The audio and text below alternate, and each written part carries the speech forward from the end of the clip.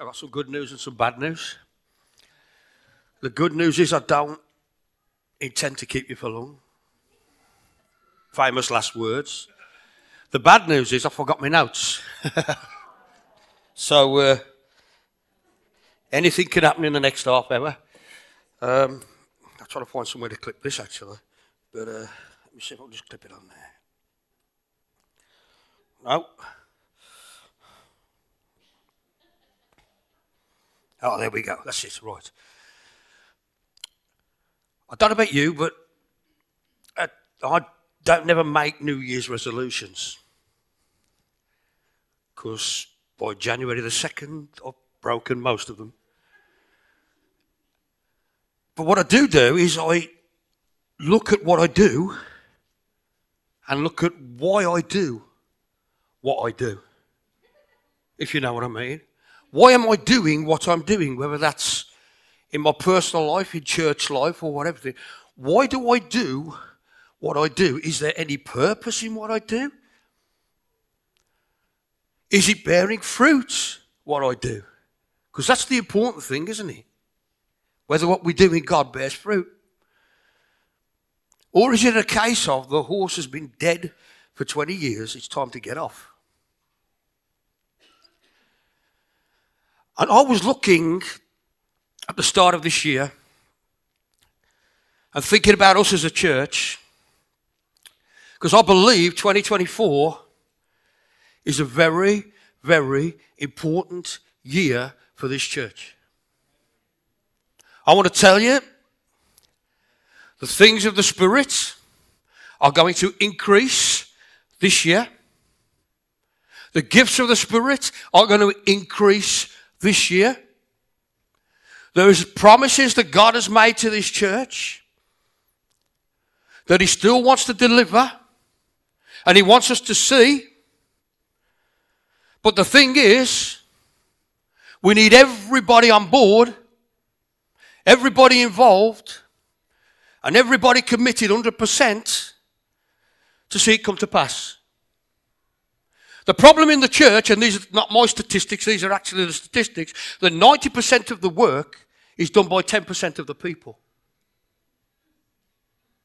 And I was looking, and the Lord reminded me of a word He gave me years and years and years ago, and then Ellen reminded me as well. And sometimes listen to my wife and listen to the Holy Spirit, it's pretty much the same thing. So I want to share that with you this morning, if that's okay. But if it ain't, I'm still going to share it. But can you pass my drink, Ellen, please? I'm down there. But I remember a long, long time ago, I was out of work, a long, long time ago in a galaxy far away. That's not that. But a long time ago, I remember being out of work. And I was out of work for quite some time. And I was a bit down in the dumps and a bit fed up and a bit browned off, because when a bloke don't go to work, what does he do?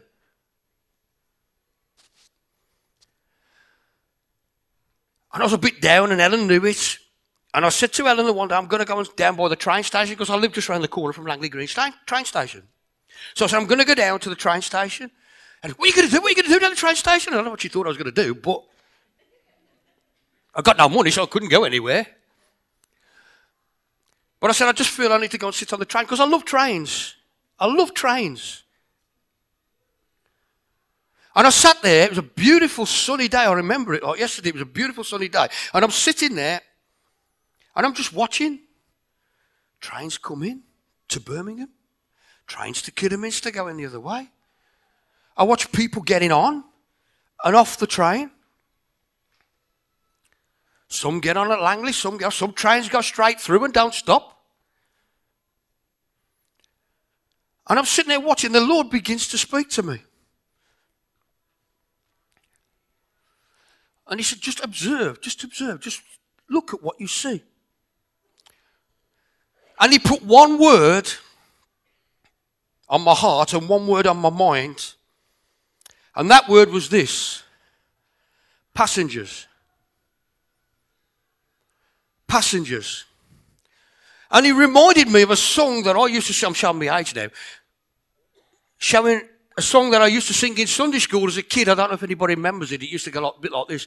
Join the Gospel Express, come along and say yes. We're leaving for glory soon. Yeah. Don't know why that dropped into my head, but it did. And the Lord said, I just want you to observe. Well, looking at trains, I'm not a train spotter, but I don't mind trains. I love trains. And I was watching some people get on, some people get off, some people not getting off at all. Some people asleep. And I felt the Lord say to me,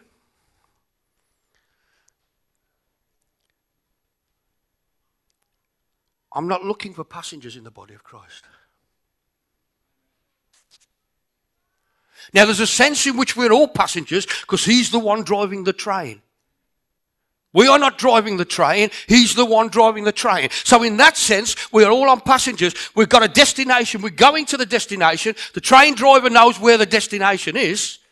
But so in that sense, we're all passengers. But in another sense, we're not passengers. And these are the kind of passengers the Lord revealed to me. The first one, there are people that get on a train where the train starts and they stay on the train till it reaches its destination. Then there's nowhere else to go. Then there are other passengers who get on a train. They might get on at the start, but wherever it is, they get on the train. And then they get off at different stops along the way. And then the third one, this is the one that really made me sit up. What do you mean, Lord? The third one was fare dodgers. That made me sit up, I'm telling you. I said, Lord, what do you mean, fare dodgers?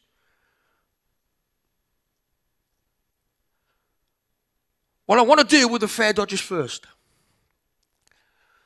Before I'm working where I work now, same company, different branch, I used to work at the Toysley branch in Birmingham. And it used to take me an hour and a half to travel back on the train. On the car, sorry. I was at work in Birmingham, know what Birmingham's like. The Hagley Road was writ off most days. Took me ages to get home. I could leave at 10 to 4, not get back in my house till 20 to 6. It's only 8 miles. So I decided I'm going to go on the train. Langley Green Station, direct train, straight through to Toysley Station. Job done, jobs are good. And except when they get cancelled. But I did that. But this is the strange thing. And the Lord reminded me of this. Every single morning, without fail, there was a guy who used to get on the train. And you know they've got the toilets on the train where the door comes around like that. He'd lock himself in the toilet as soon as he got on the train.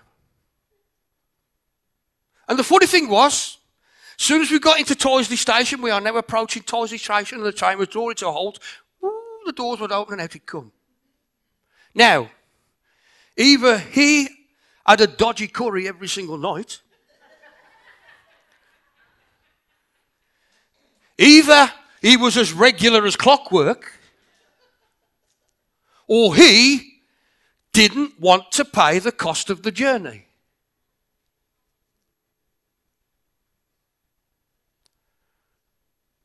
You see, fare dodgers in the body of Christ are people who want to come along on the journey, come along on the ride, enjoy the glory, enjoy the blessing, and don't want to contribute anything to the cost of the journey. Don't want to pay the cost of the journey. And right at the start of this year, if we are going to see all the things that God has promised, I am telling you that we need to step up to the plate and be fully committed to what God is doing. Because let me tell you, stop praying for revival if you're not prepared to step up and pay the cost of revival. Because it'll cost you your time. It'll cost you your night off. It'll cost you your weekends resting. It'll cost you financially. Now, not everybody can give financially. I accept that. But God wants more than Sundays and Tuesday nights. Or Wednesday nights, or Thursday nights, whatever. And the kind of passenger, that's not the kind of passenger the Lord is looking for, something else. Bearing in mind what I said, 90% of the work is done by 10% of the people. Who pays the cost for the people that are fare dodging? The other passengers. I wrote this down because I Googled it yesterday. I Googled it this morning because I've got my notes. They reckon that the train companies lose £240 million a year through fare avoidance.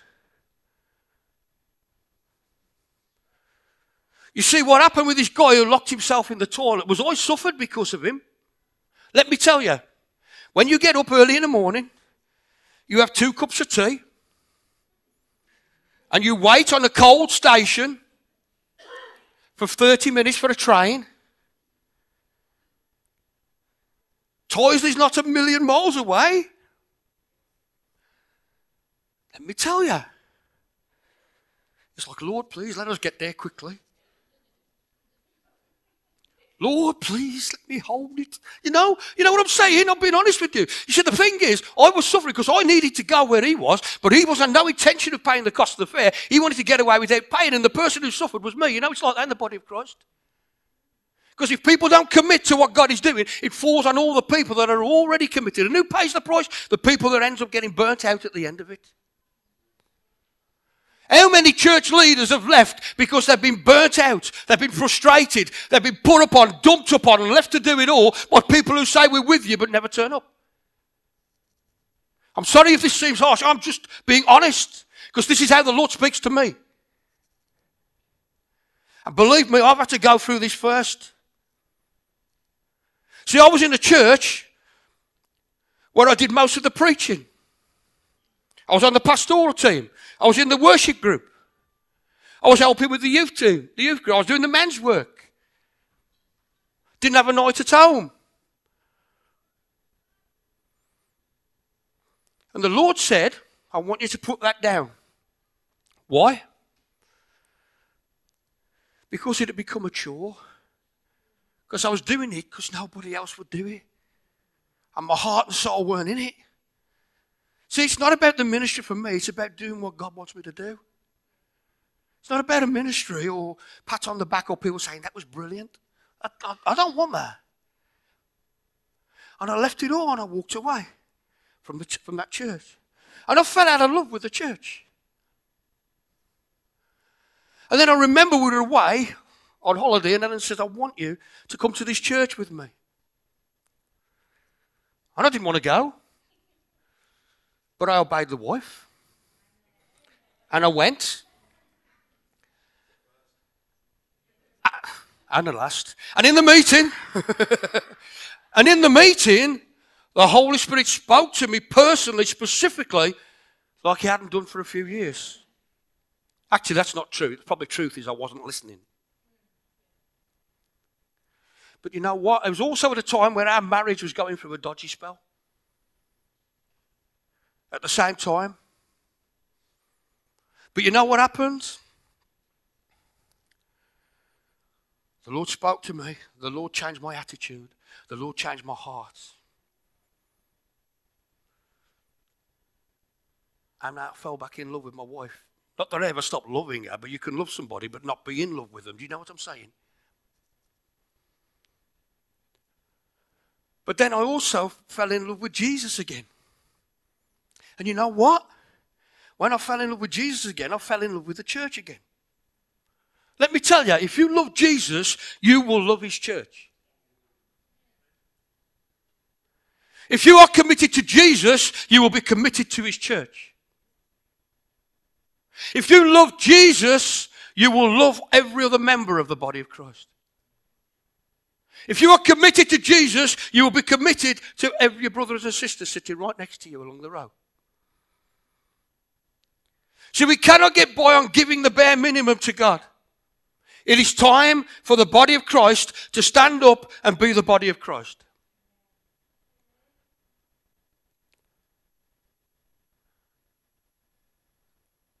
That's the first kind of passenger. The second one were those that get on the train And they get off at different stops at different destinations. Now, isn't that what Jesus said would happen here? People would come in for a season. They would take it away with them somewhere else. That will happen too. Let me tell you, there are people, and I'm not talking about here, but there are people in the body of Christ that have left that have been devastated when they've left. There are other people I keep praying, Lord, would you move them on, like, but you know what I mean? But I'm being honest. I'm being honest. See, the people that leave ain't usually the people you want to. But, so that's right. But also, there are people that come to a church for a certain time, and the minute the pastor says something they don't like, the leadership do something they don't agree with, well, I'm getting off here. This is my stop. Not looking for them kind of passengers either. And then there are the passengers that stay on till it reaches destination. Now, I noticed something about them. See, you could stay on the train, but some of them were sleeping on the train. Now, you could sleep on the train, but you'll still get to your destination because the train driver is committed to take you to the destination that he's going to.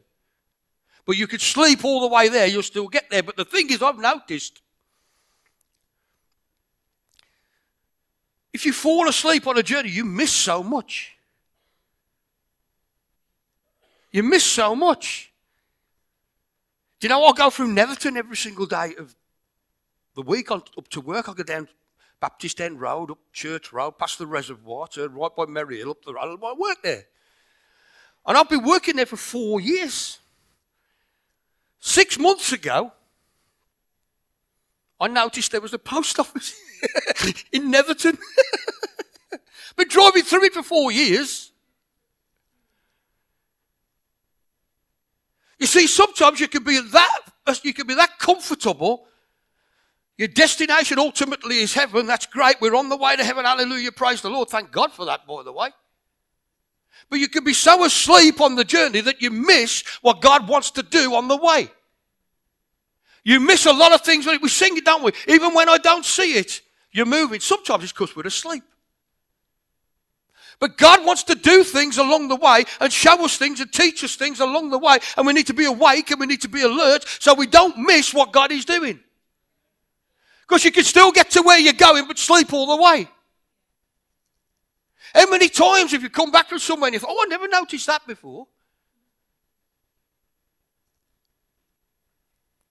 So he wants a church that is so in love with him that whatever he demands of us is not too much trouble for us. You see, I made the mistake of thinking, I said, Lord, look, I'm out Monday, Tuesday, Wednesday, Thursday. Sorry, I'm out Monday, Tuesday, Thursday, Friday, Saturday. Blah, blah, blah, blah, blah. You know, Wednesday night's my night.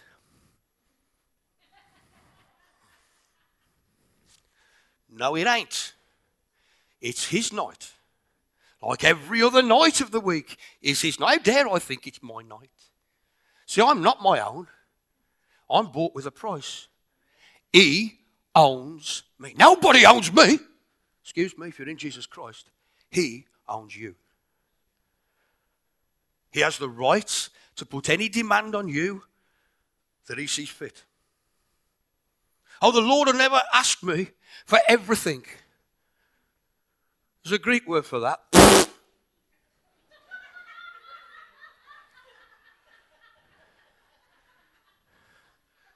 In fact, all that the Lord demands of each one of us is all of us. That's the minimum.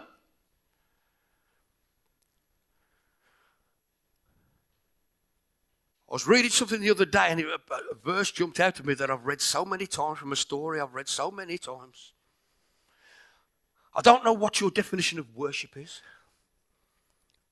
but it's probably different to his. How do I know that? Because my definition of worship was different to his too.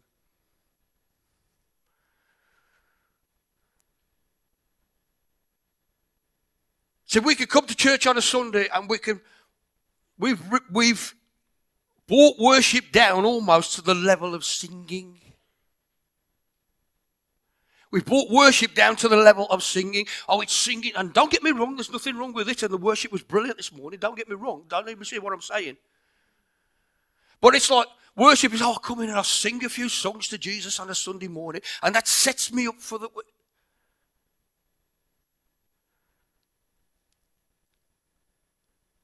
You see, you can come to church, sing songs to Jesus on a Sunday, raise your hands, speak in tongues, shout louder than anybody else, sing louder than anybody else, dance around, run around, jump up and down, speak in tongues, whatever you want to do, and then do what you want to do for the rest of the week. So don't tell me you're worshipping God. Because worship is not an act or an activity, it is a lifestyle. Chris Bowater taught me that years ago, it never left me. I've forgotten it sometimes and the Lord has to remind me. But worship is a lifestyle. Do you want to know what God's definition of worship is? Do you want to know?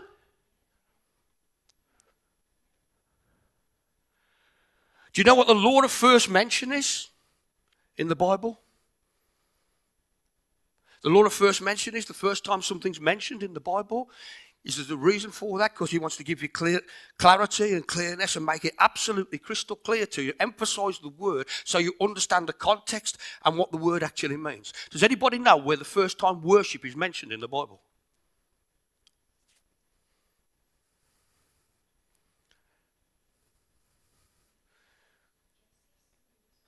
Genesis. Good guess. That's right.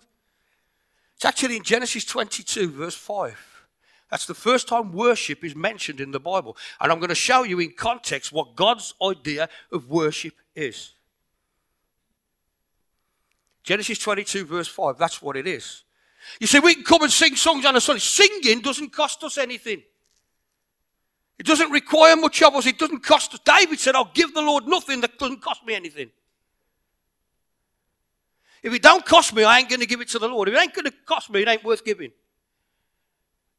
That's why the Bible says to obey is better than sacrifice. I'm going to show you what God's definition of worship is.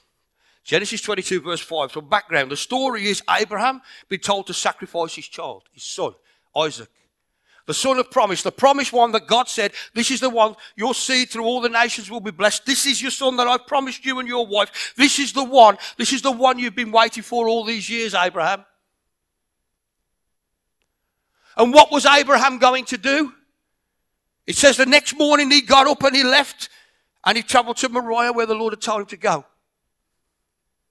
And it's interesting, in Genesis 22 verse 5 it says this, Abraham had taken people with him. And Abraham says to the people, he says, me and the lad will go on ahead and we will worship.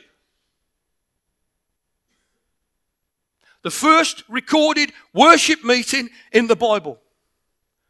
There's no guitar, no keyboard, no stage, no smoke machines, no lights, no words on a screen, no choir, no microphone, nothing. There's just a 100-year-old man and his son. The first recorded worship meeting in the Bible. What was Abraham going to do?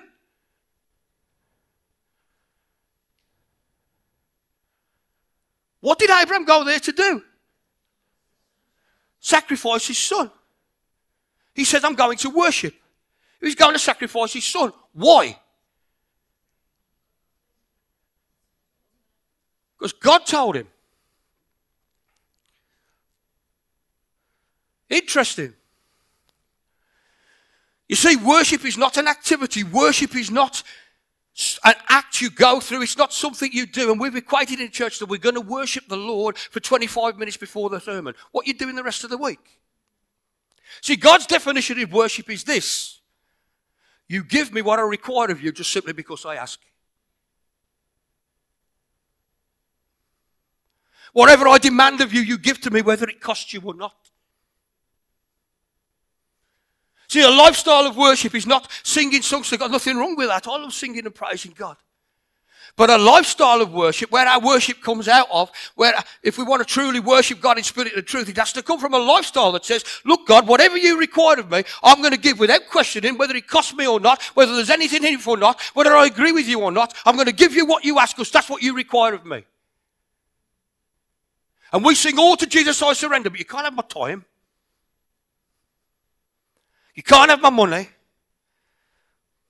You can't have Wednesday night, because that's my night, Lord. I can't give up my Saturdays because I work all week. He don't care. You see, sometimes we have to push through our tiredness. Trust me, I know. I work in a place, I work with two lads, and I'm not being funny, I'm not blowing my own trumpet, they don't work as hard as me. Sometimes they do, sometimes they don't, but if they got any way to get out of work, they'll do it. I'm different, I think. I don't always get it right, but I like to work from the point of view that Jesus is my boss. Which means I won't take 5 minutes here, extra break here, or, or whatever. But it's frustrating. Because Helen knows I can be doing the garden all day, and I can work hard in the garden all day and get the garden straight, and I'm tired at the end of the day, but it's a fulfilled tiredness. Because it's achieved something. When we work together as a team at work, I still feel tired because it's quite physical sometimes, but I go home, and I'm the oldest there. But I go home, and I feel fulfilled when they've helped. But when it's all come on me, I get so frustrated. You're tired, but it's a frustrated tiredness. That's why we need each other. We talk about the body of Christ working together, working together, working together. So I have to manually lift. Now, what do you lift with?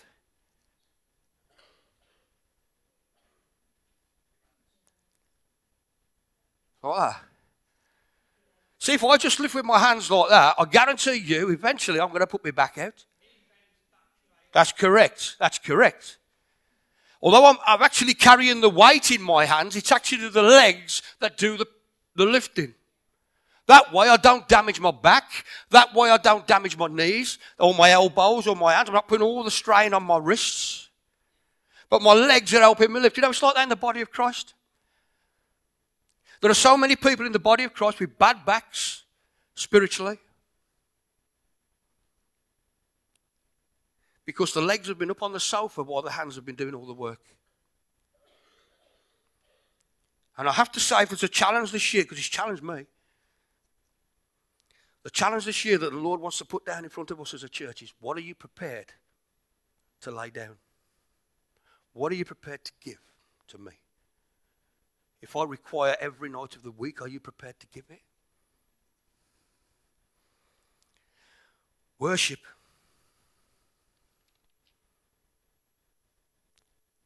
is about obedience. That's worship as God sees it. What are you going to give to me? If I want everything, will you give me everything? Maybe the widow's mite. Maybe your last meal. Don't ask me that one, Lord, please. But you know what I mean? Maybe your last meal. Because whatever you give to the Lord, He always gives back to you, pressed down, shaken together, running over. You want to see the blessings of God? I want to tell you what to do. Give Him your time. Give Him everything that you have. Don't just give Him a little slot in your busy week. But if He is the Lord of every single day and you give Him every single day, I'll tell you, the blessings will follow. But what kind of passenger are you? What kind of passenger are you this morning?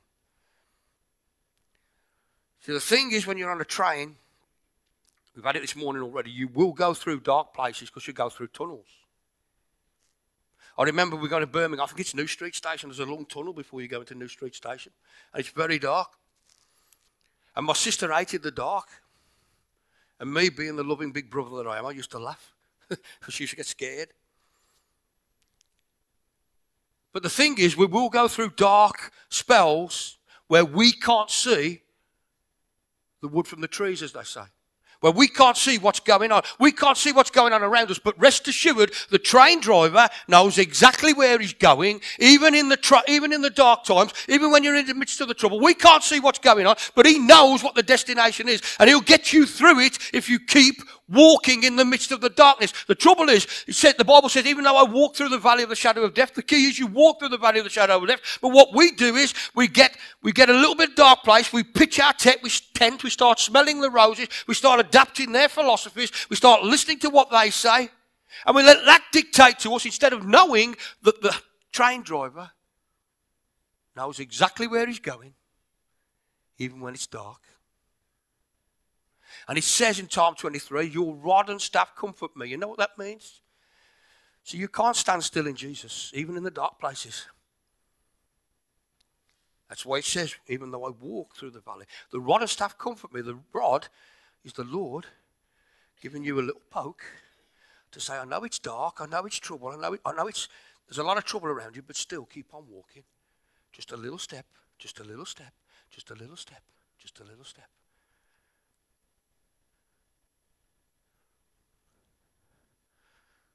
So my question, my prayer has been for a long time, Lord, let the spirit of true worship rise up in the flame.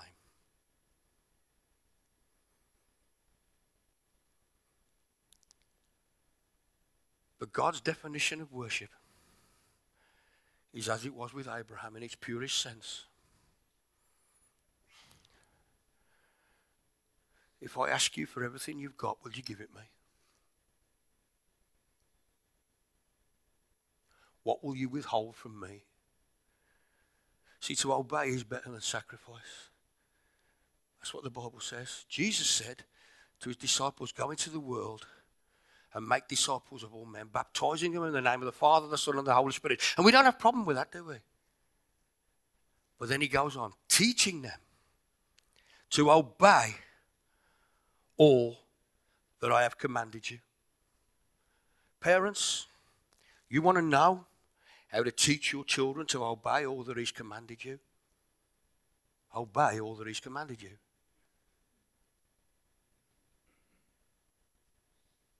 You understand? The way to teach your children to obey all that he's commanded you, which is a command of Jesus, is to obey yourself all that he's commanded you. Grandparents, not me, exactly the same. How do you teach your grandchildren to obey all that the Lord has commanded? By obeying all that the Lord has commanded. Really is that simple. We're going to see. It's going to be a great year this year, I'll tell you. I feel it in my bones. You know? But you see, we can come and we can sing worship songs on a Sunday. We can sing louder than anybody else. We can shout louder than anybody else. We can raise our hands higher than anybody else. We can speak in tongues more than anybody else and then go and live how we want for the rest of the week. Don't tell me you worship God. You sing songs to God. I can go up to Albion and sing songs to Albion.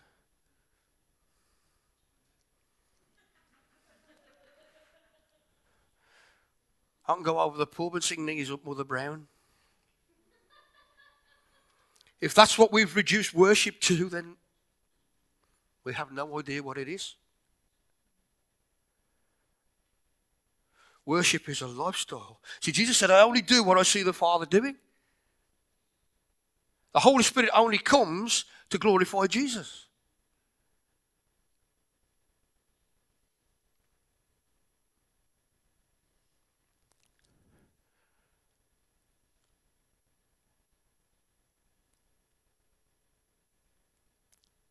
So I want to repeat, I'm not saying there's anything wrong with singing, raising your hands, shouting, singing loudly, singing quietly, just speaking. There's nothing wrong with any of that. You see, if you have a lifestyle of worship, even in the tough times you'll worship.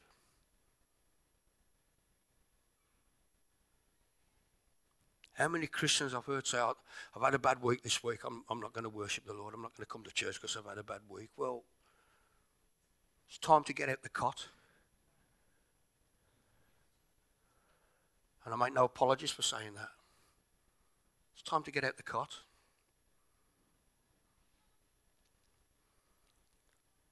Because God's looking for a people that are so in love with him, so committed to him, that nothing is too much for him to demand of us. I don't know where you are this morning. I'm going to close now.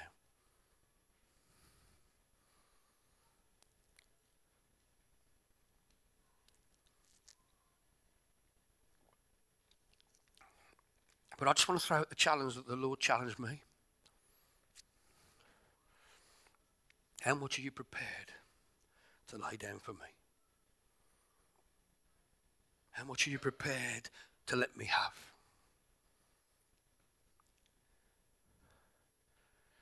How much are you prepared to let me use you in?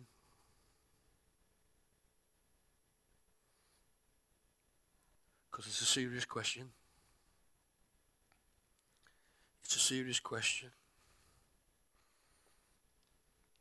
And maybe you're here this morning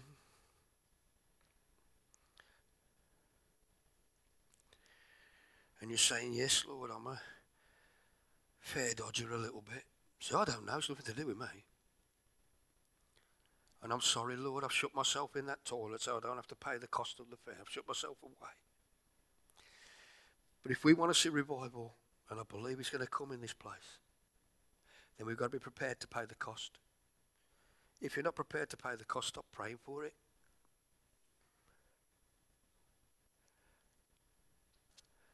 Because it's going to require our time, our efforts, our money. It's going to require more than we give.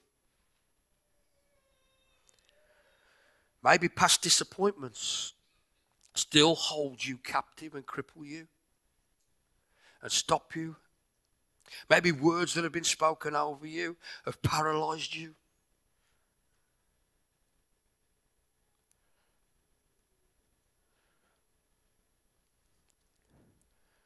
But hey,